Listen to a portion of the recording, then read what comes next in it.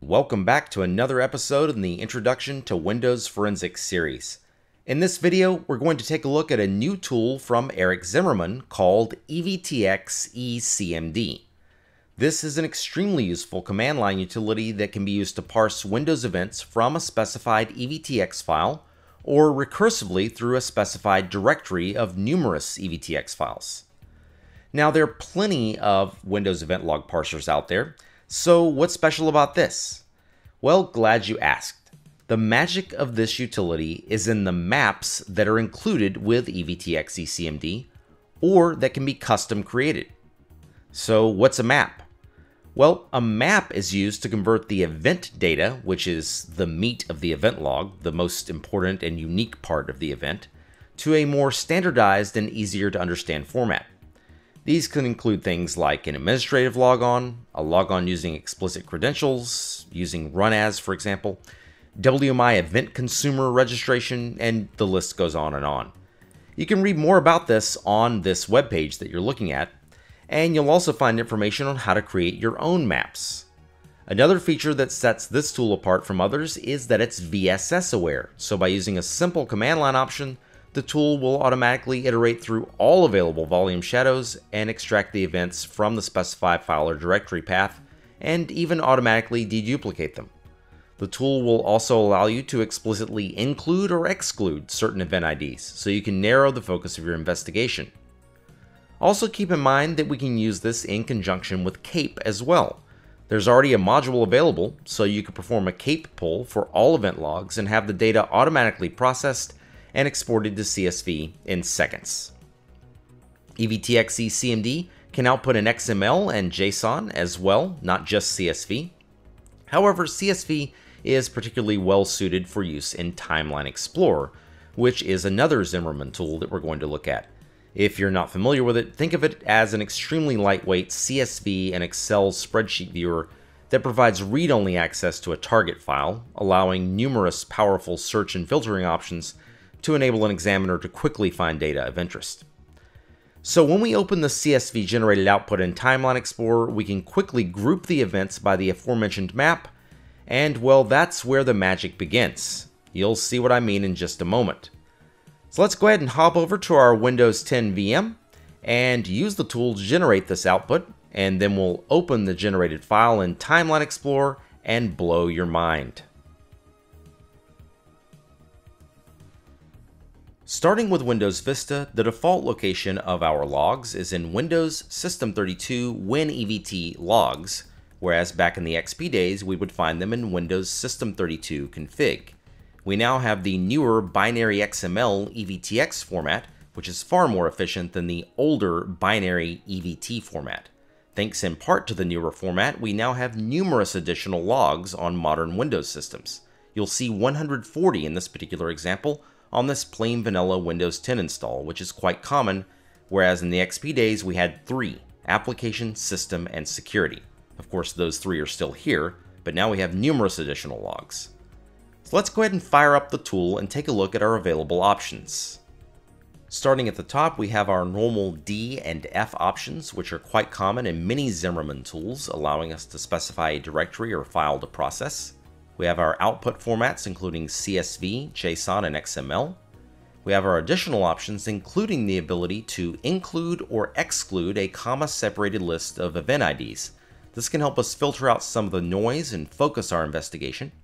We have a maps option, which will allow us to specify a non-default location for our maps, which we'll talk about in a moment.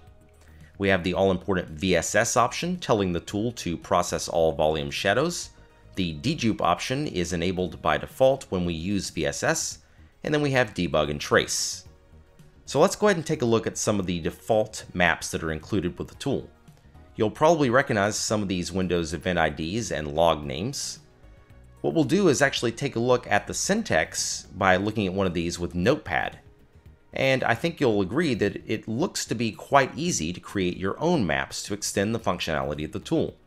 So let's tab through a couple of these until we find one of interest. How about something with terminal services, which will be some of our RDP logs. So let's go ahead and maximize this and take a look at what we have. We'll come back to the metadata at the top, but here is the all-important maps section, which in this case will also populate the variable %user% and %address% with those properties. And then we have some commented out sections near the bottom and showing us our valid properties that we can include. And below that we have a sample event log, so we can see exactly how this particular event ID is constructed. If we scroll back up to the top and take a look at that metadata that we have author, description, event ID, and channel. Now the description field is quite important because that's what we're actually going to see when we create our CSV output and open it up with Timeline Explorer. So this is kind of like the plain English description of what we have to work with and what we're looking for. So let's go back to the command prompt and actually run the tool to generate our output. So we're going to use the tacd option to specify the live systems log directory. Then we'll use tactaccsv to specify the output location of our CSV file. We can optionally name that CSV file, in this case eventlogs.csv, and then we have the all-important VSS option to parse our volume shadows. So in this case, we are writing the eventlogs.csv file, but if we didn't specify that, a file would be created based upon a date and timestamp. As we run the tool, you'll notice quite a bit of information scrolling by, but most of what you're seeing are a list of event IDs and their associated counts as it parses all of these logs. We'll go ahead and watch this scroll through and let the tool finish, because it isn't actually going to take very long at all, as you'll see, which is pretty awesome considering how many logs it's parsing. So as you can see, we processed 180 files in just under 22 seconds. We do have a few errors, which is not uncommon, especially when we include our volume shadows, but overall a pretty low error count. So now let's go ahead and take a look at what we have within Timeline Explorer.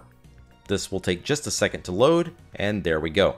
The first thing we need to do is right-click on any of these columns and select Column Chooser. We want to make sure we're looking at all of our available columns, especially map description, and in this case we are, so we're good. So let's go ahead and maximize this and start looking through our logs. Now bear with me, this isn't the magic part, but this is still very useful. These are all of the logs that we pulled from this live system and from the volume shadows, because we use that option, and we can easily search through them and filter them and sort them and do anything we want to get at the data that we're interested in. So for example, we'll go up to the top and type in DavisRG, and then we will instantly filter on things that contain DavisRG, just like that. So again, that's a very simple example, but you get the idea. So now let's go ahead and clear that and take a look at that magic part. What we're going to do is scroll over to the right until we find that map description column. And then we're simply going to drag it up to that column headers section right here, and we'll let go, and then we'll drag over to the left, and look at that. A plain English description of some of the most important things pulled from these event logs. How about this one? A new service was installed in the system. That would be especially important when looking for malware persistence mechanisms, as an example. So here's event ID 7045 from system. It's already sorted in chronological order and available for us to easily further filter and look through, just like that. But wait, there's more. See the executable info column? Let's drag that up underneath this and go back to the left. And now check that out. We have a subgrouping by the actual executable associated with the new service. And we can easily search and scroll down through here and look just at a glance to see exactly what executables were associated with those particular services. So that's extremely powerful. How about another example? Let's drag this down and get rid of it, and we'll find, how about the username column? So let's go ahead and grab username from the right over here, and we'll drag it up. And now let's look at, how about an account was logged off? So we'll go ahead and expand that, and now we have a subgrouping by username. This is 4634 from security, and as we go over to the right, there's payload data 1, and there are our usernames, just like that. Not a whole lot of activity on this system, but you get the idea. This is another extremely powerful use of the tool. So we can group by any of these columns and filter on any of this and sort it any way we want it. Extremely powerful capability. So we went from nothing to all of our event logs in a completely searchable, sortable, exportable format in about, I don't know, 35 to 40 seconds. It's just that easy. And of course, this is from a live system, but we can do this on a dead box as well, or we can do it from a cape pull and have all of this stuff automatically done in one fell swoop. We can have cape actually go out, grab all the event logs, and then use the module associated with EvtxECmd and automatically generate this output for us just like that.